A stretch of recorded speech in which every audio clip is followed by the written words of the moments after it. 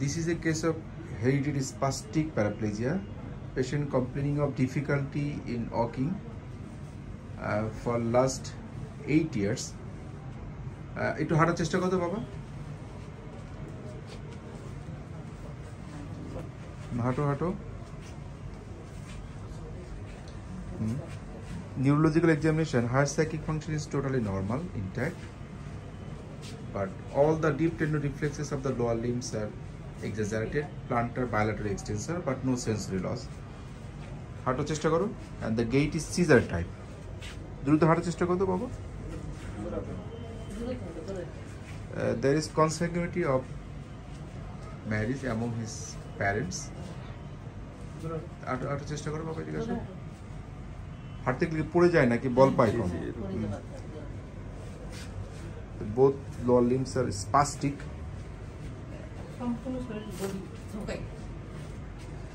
MRI was done, and in MRI there is ear of the Lynx sign.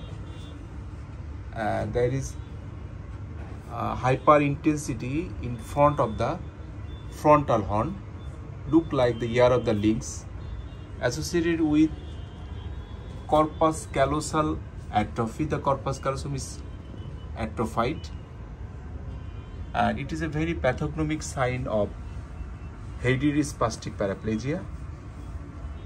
It's a genetic disease, and this is very pathognomic ear of the Lynx sign. There is no curative treatment. It is treated conservatively with some symptomatic and supportive treatment, and the prognosis is good. Life expectancy is normal for uncomplicated hereditary spastic paraplegia,